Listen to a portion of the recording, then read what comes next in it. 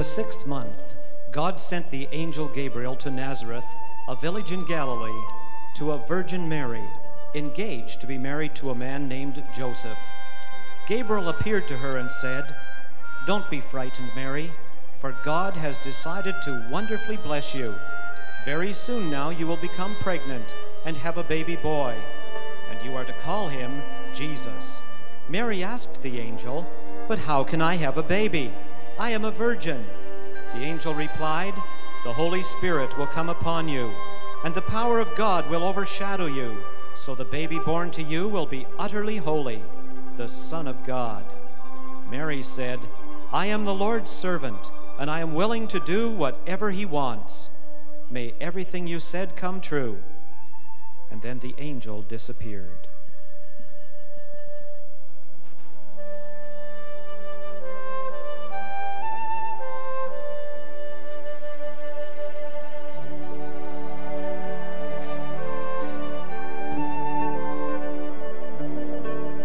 Before the world's foundation, you chose me to be a very special person in all of history.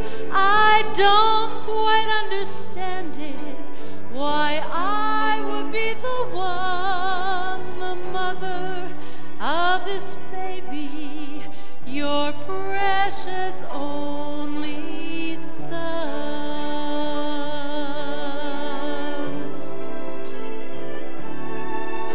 I'll trust you, Lord, with all my might.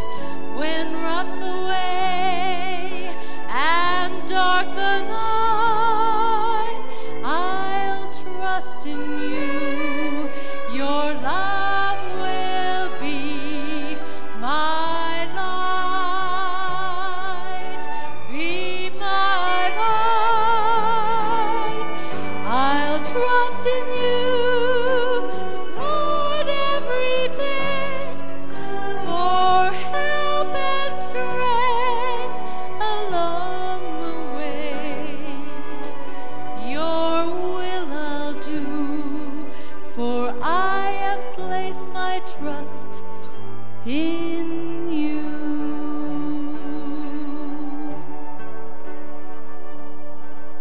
Just why you've shown this favor by choosing me to be so blessed above all women is such a mystery. I don't have fame or riches to give your Son divine, but yet to him I'll offer this heart and life of mine.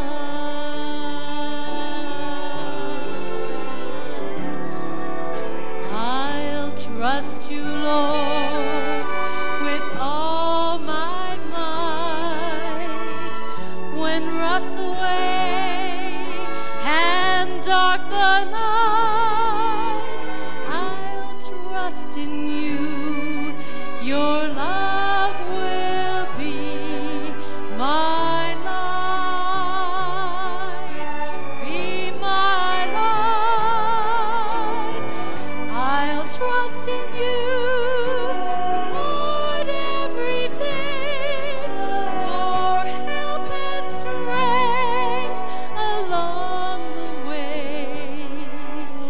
Your will I'll do, for I have placed my trust in you.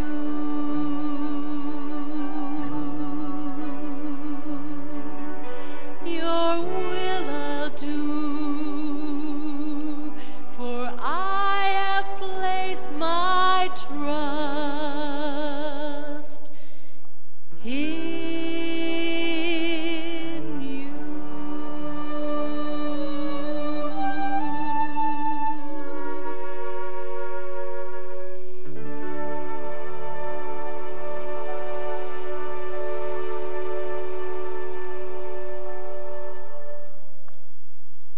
When Joseph learned of Mary's pregnancy, he was greatly disturbed, and being a man of stern principle, decided to quietly break the engagement, as he didn't want to publicly disgrace her.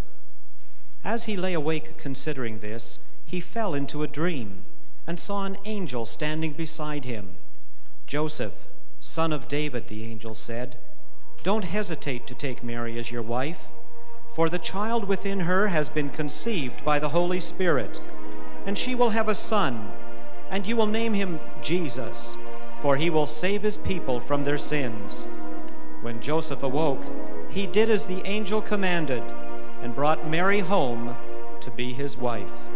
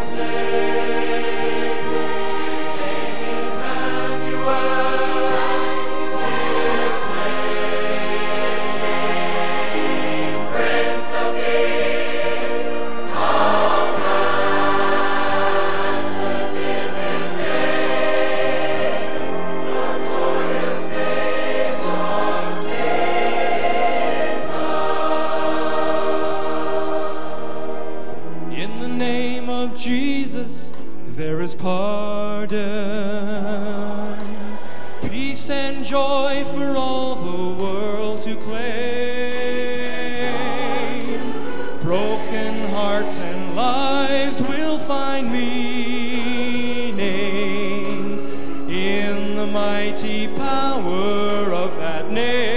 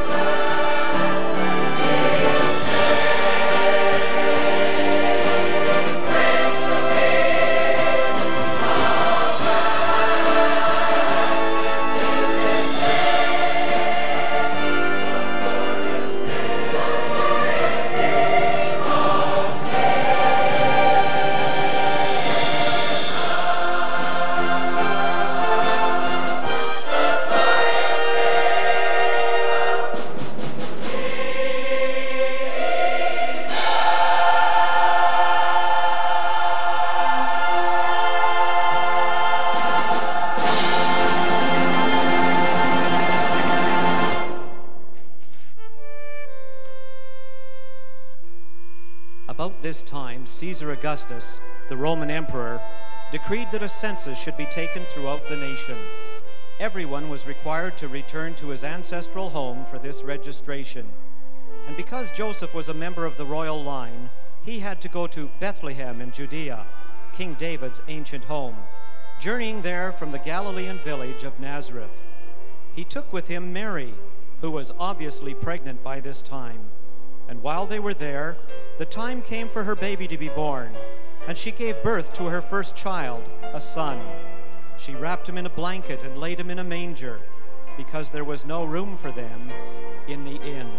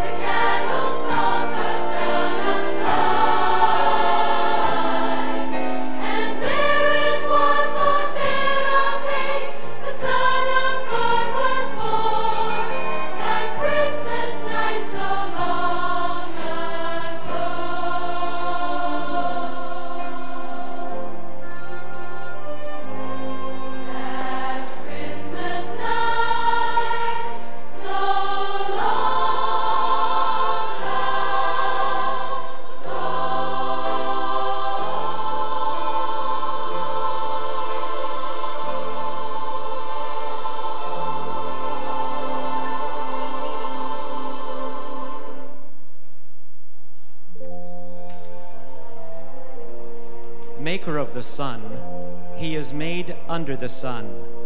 Creator of heaven and earth, he is born on earth under heaven. Unspeakably wise, yet he is wisely speechless. Filling the world, but he lies in a manger. Ruler of the stars, and yet he is cradled in his mother's arms.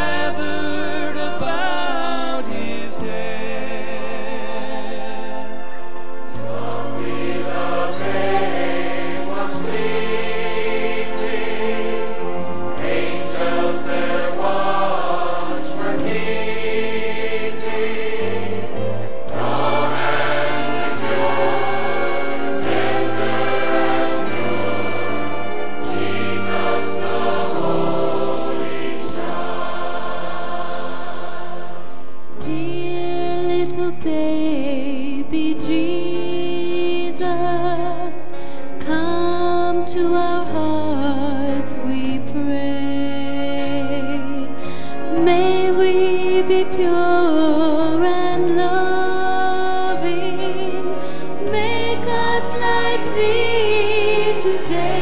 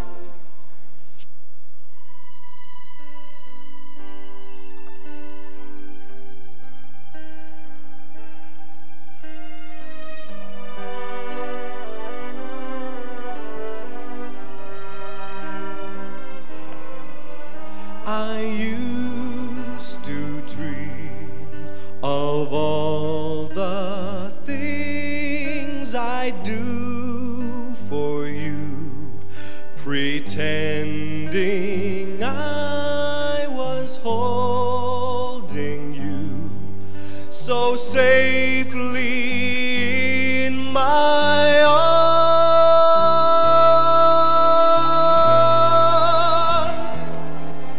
And when I'd hear you softly cry, I'd sing a lullaby to comfort you.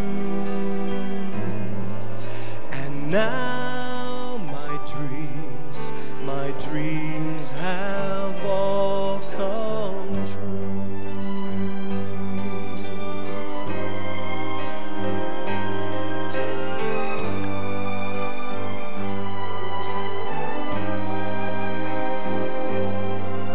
I used to dream of rocking you to peaceful sleep, knowing angels watch would keep.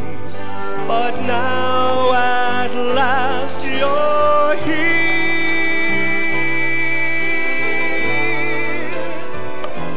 and what joy has filled this heart of mine. O Son of God divine, I worship you. Now all my dreams and wishes have come true.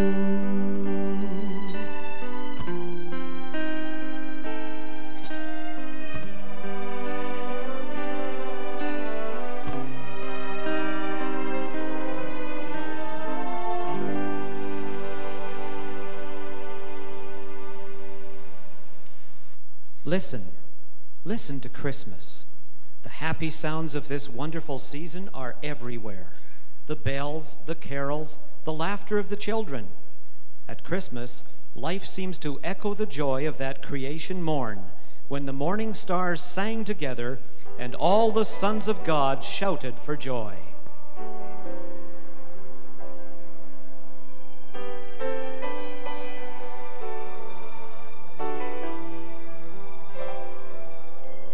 Standing here beside the manger, looking at this little stranger, wondering if he'll be like other boys. Looking down across tomorrow, knowing there will be some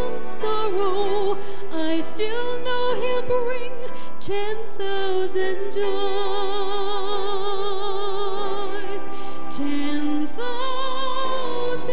joys. Sweet Son of God, you came to me, and my heart sings because I know that you are mine. In you I find 10,000 joys, enough to last through all the years, and joy to shine through all my tears. 10,000 joys. When I am alone with Jesus, in the quiet where no one sees us, or when He is with me in life's noise. If I speak, I know He'll hear me, and to know that He is near me always brings to me 10,000 joys. 10,000 joys. Sweet Son of God, you came to me. My heart sings. My heart sings because I know that you are mine. In you I find 10,000 joys, enough to last through all the years, And joy to shine through all my tears. 10,000 joys. I know He came from God to save us from our sins, and that He came to set His people free. But how was I to know when Jesus came into my life that God's own Son had come to bring to me 10,000 joys? Sweet Son of God, you came to me.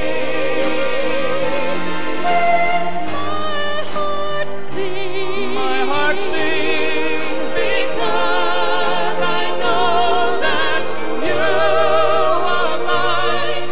In you I find 10,000 joys, 10,000 joys. Through all the years, and joy to shine through all my tears. 10,000 joys to last my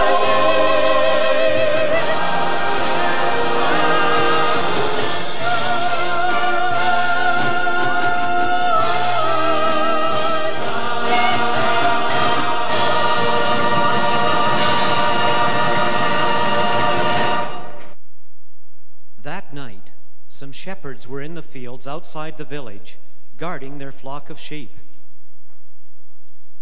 Suddenly, an angel appeared among them, and the landscape shone bright with the glory of the Lord.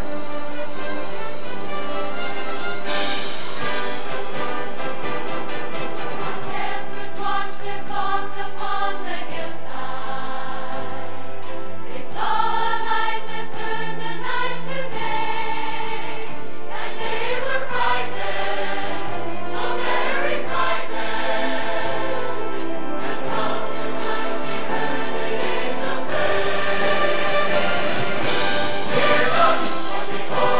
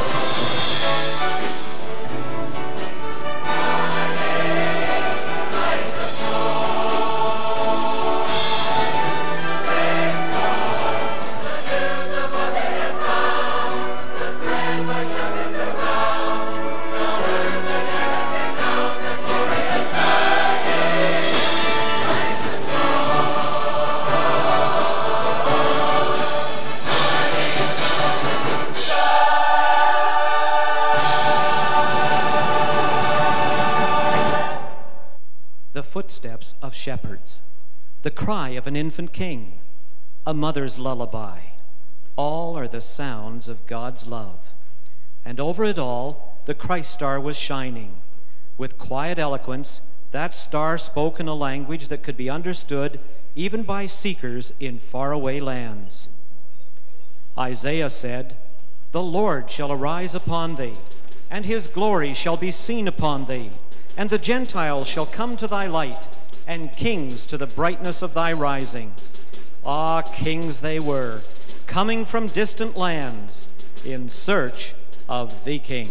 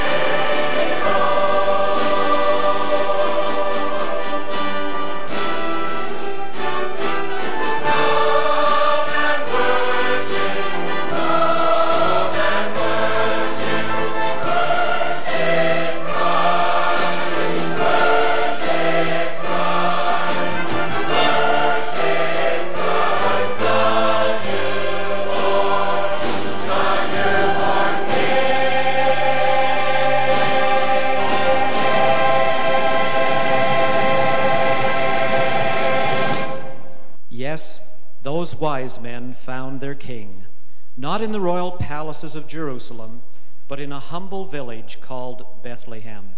By the time the caravan reached its destination, many of the people of Bethlehem had forgotten the holy night and the infant king. In the bustle of their lives, they passed Joseph's family without remembering that the baby's name was Jesus. But those who found their way heard Mary speak that name to wise men, whose language she could not understand.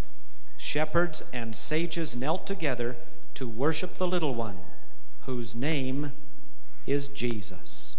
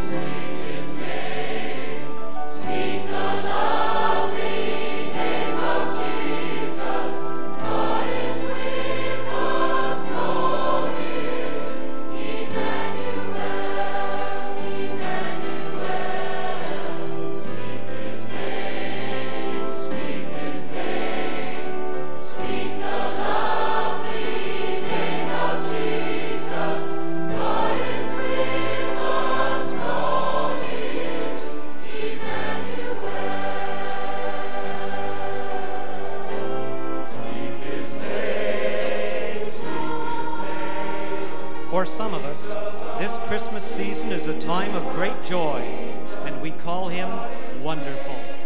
For others, it's a time of confusion or transition, and we must call him Counselor. For our brothers and sisters in countries ravaged by war, he is yet the Prince of Peace. But for every one of us, no matter what our joy or our sorrow, he is Emmanuel, God with us. Speak his name.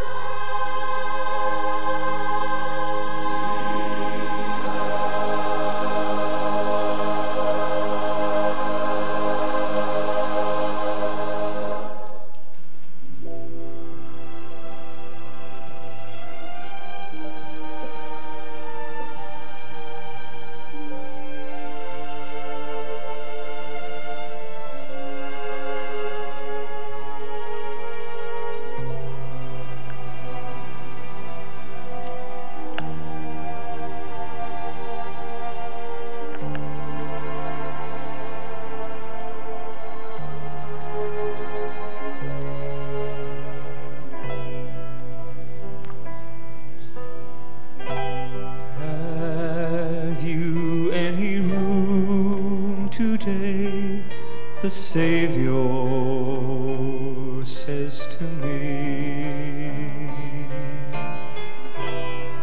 I'm looking for a place where I may have nativity. Your heart could be my manger, your love my swaddling clothes would be. Your life may be a stable bed, but it's Bethlehem for me.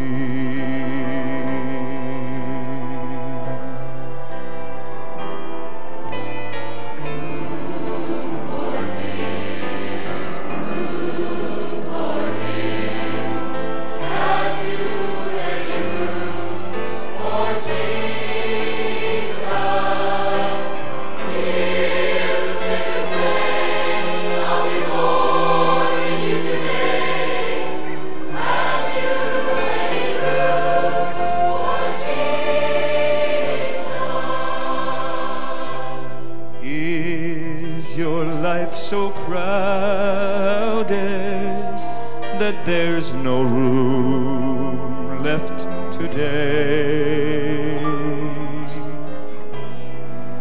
so full of noise and hurry you cannot hear the Savior say, your heart could be my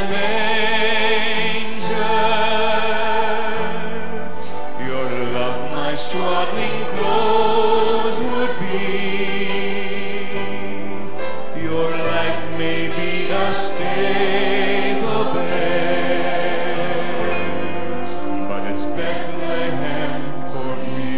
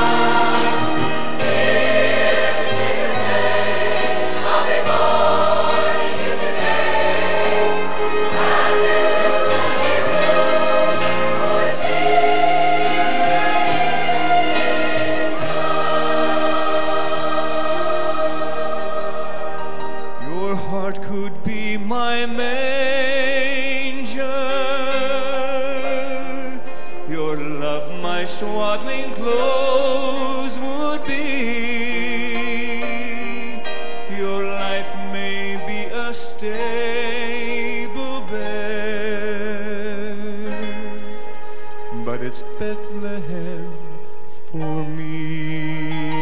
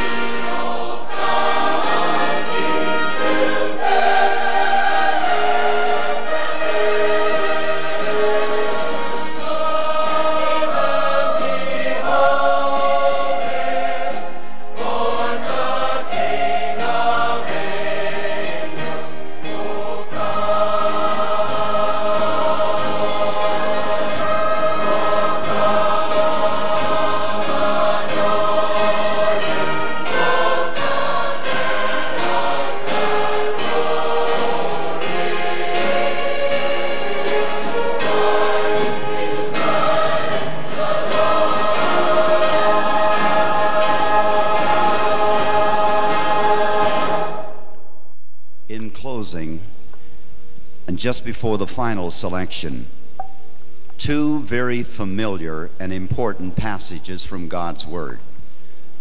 Isaiah 9:6, "For unto us a child is born, unto us a son is given, and the government shall be upon his shoulder. And his name shall be called Wonderful, Counselor, the Mighty God, the Everlasting Father, the Prince of Peace. 2 Corinthians chapter 9, verse 15. Thanks be unto God for his unspeakable gift. Two men are describing Jesus Christ. One lived before his birth and looked forward to his coming. The other lived after his birth and looked back to his life and his accomplishments. Isaiah the prophet lived in a dark time, and as the captain of a vessel in distress looks across the waters to see help coming, so Isaiah the prophet lifted the telescope of prophecy to his eye, and he saw one Jesus advancing to the rescue. And he exclaimed, his name shall be called Wonderful, Counselor, the Mighty God, the Everlasting Father, and the Prince of Peace. The Apostle Paul had been dramatically saved on the road to Damascus. He had been so transformed by Jesus Christ, he was searching for an adjective to describe Christ. He thought of the adjective great. Then he thought marvelous. Then he thought that won't do. Others are called by those names. Then by inspiration he said, he is unspeakable and he is indescribable. Jesus Christ is wonderful, and he is unspeakable in his birth. He was born as no other before him or after him. He was born of a virgin. He was conceived of the Holy Spirit. He is the Son of God. He is God incarnate, God wrapped in human flesh, wonderful in his birth. But he's also unspeakable in the magnetism of his personality and of his life. As metal filings are drawn to a magnet, so people were drawn to Jesus Christ. Everywhere he went, crowds thronged him. Among them the sick and the needy, the empty, the lonely, the suffering. They all sought his help, and they all received it. There have been some very charismatic people in our day and in generations gone by, but there has never been anyone like Jesus. He was born of peasant parents. He never traveled very far from home. He never wore a sword. He never fought a battle. He's not a titled man of the schools. He's not associated with the rich. In fact, he never did anything that is normally associated with greatness. But all of the armies that have ever marched, and all of the navies that have ever sailed, all of the parliaments that have ever sat, and all of the kings that have ever reigned, have never affected the life of people on planet Earth as much as that one solitary person that we sing about today, the Lord Jesus Christ. He is wonderful, and he is unspeakable, not only in his birth and in his life, but in his sufferings and in his death. He didn't die as anybody else has ever died. His death was redemptive. He said, no man taketh my life from me. I have the power to lay it down, and I have the power to take it up. He allowed himself to be crucified because Calvary was a divine necessity to save us from our sins. And as he was dying, he said, Father, forgive them. They know not what they do. And he laid down his life that we might know him as wonderful and unspeakable and indescribable. And finally, he is also so in his victories. 3 days later, he was raised from the dead. He is the Son of God. He is God incarnate. The victories of Jesus Christ in the Gospels and throughout the centuries of church history have been so miraculous that no one has ever paralleled him. He opened the eyes of the blind. He unstopped the ears of the deaf. He caused the lame to walk and the paralytics to stretch forth their withered arms and their legs. He even raised the dead to life again. And his victories have only begun because Jesus Christ is coming back, the unspeakable gift of God, the wonderful one of Isaiah. And when he comes, he's going to settle the destinies of men and nations, this marvelous Jesus, God's unspeakable gift. Have you received him? If not, I'm going to invite you right now to bow your heart with me and to bow your head, and by an act of your will, receive into your life this unspeakable, wonderful Christ as your own personal Savior and Lord.